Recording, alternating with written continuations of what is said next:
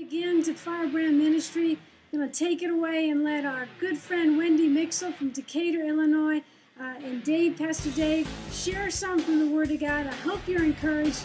Thank you so much for your viewing, and we pray that the Spirit of the Lord Jesus Christ will reach out from this camera and help you in your walk with the Lord, to help you have a deeper personal relationship with Jesus Christ. To love our enemies when they're our own brothers and sisters in Christ is even more difficult.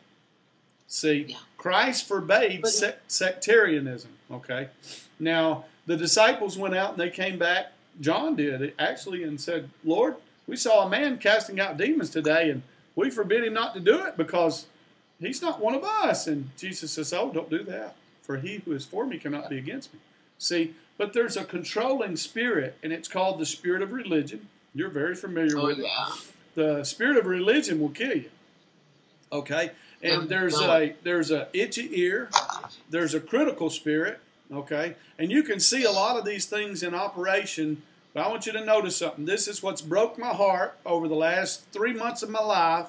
Some of the greatest men and women of God were attacked by the devil and died of cancer at the end. And I have been warring against the disease and the infirmities and the attacks of the enemy. Now, it doesn't come out without great cost. It doesn't come out without prayer and fasting. Okay? So, Jesus is the name above every name. And I was talking to a spiritual advisor, my spiritual friend and compadre, if you will, today.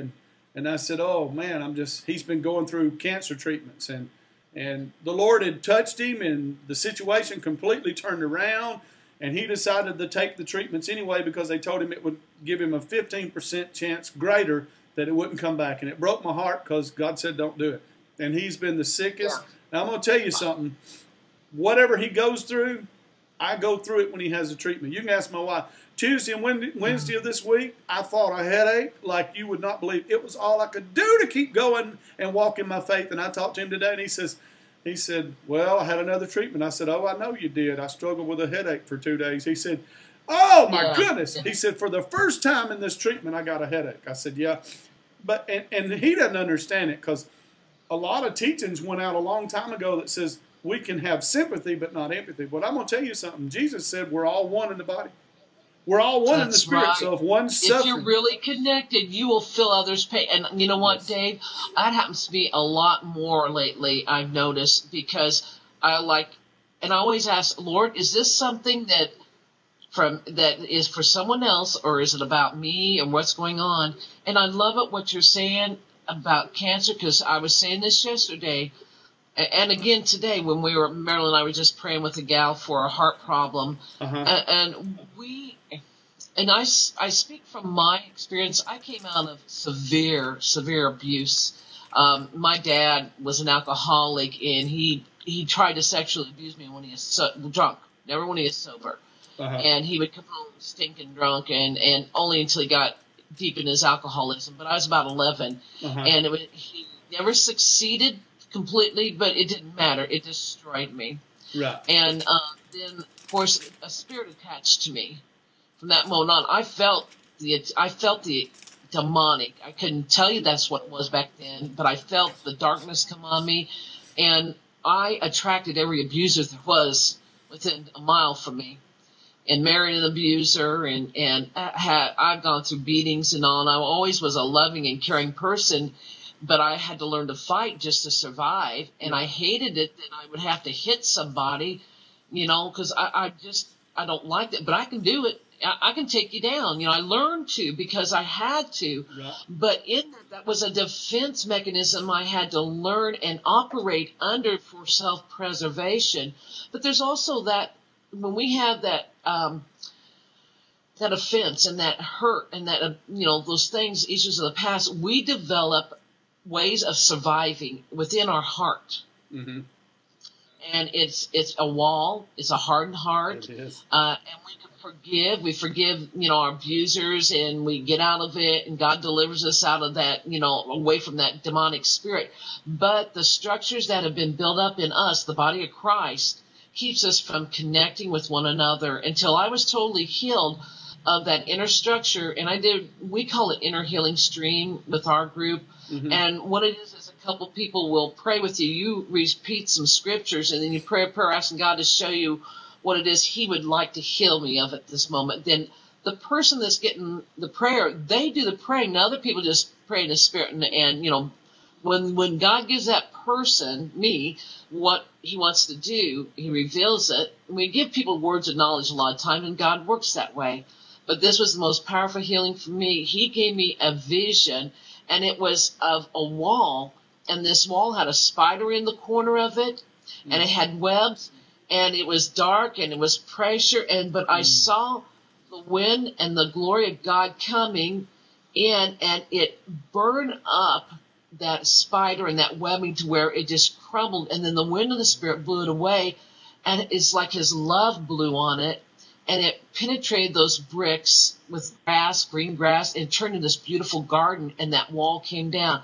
And I say all that because until that inner thing within us dealt with, that structure, and I'm telling you, we all have them some form or another. Some are willing to let God do it. I had so much that I couldn't. When I let that happen, God was able to move in my heart and through my heart, not just my spirit. Mm. And then the Father heart was released. Right. Makes sense. Great pressure. Great pressure in the earth in a pit of coal forms a diamond. Woo! Glory to God. I think I'm still that piece of coal, to tell you the truth, but he's pressuring. No, you have been under great pressure, and you've come out sparkling like a diamond. That was the vision that I got as you were sharing your testimony there. Wow. The post that you saw on my wall this week, Dr. Ray Silverman, he's a doctor. Did you see that on my wall? Oh, here it is. David, I will never forget how you knew what my wife was suffering from a weak heart, even though I did not tell you about it. Somehow you knew it in your spirit, and when you prayed for her, she felt your prayers, even though she never met you. Your prayers healed her heart. That was in 91. Today, 20 years later, she is still healthy, and her heart continues to beat in perfect tune with the Lord's love. Thank you so much for your prayers. You're truly a man of God, Ray Silverman. I do remember reading that. 20 years. Oh, glory to Jesus. When I gave him the word, he didn't say anything. A tear trickled down his cheek. He never gave me any confirmation, and I said, you don't have to say anything. I know the Holy Ghost gave this to me. Okay? 20 years. Okay? I knew that I'd heard from God. God's looking for the boldness to come out more now, today, than ever before.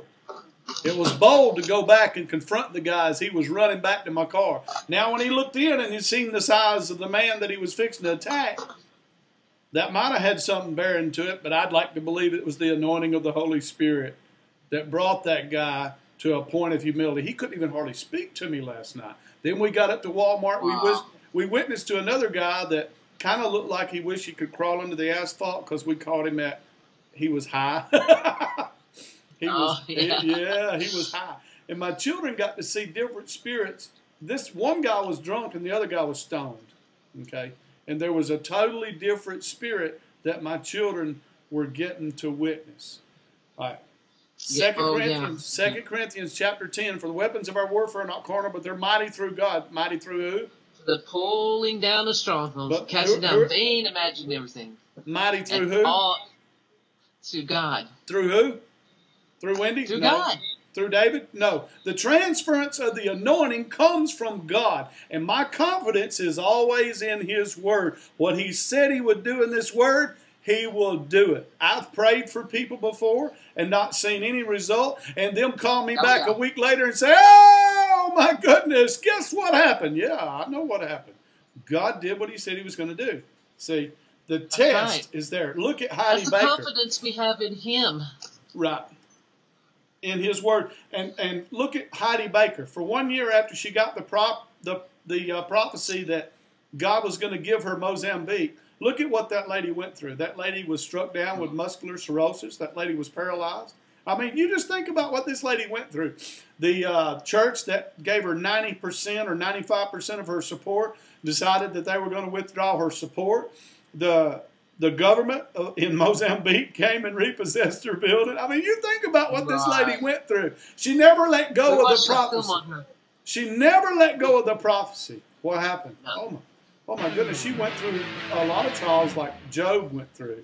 You know, I was reading over there, and God led me over there to Job today. It was kind of cool because, you know, a lot of times we forget.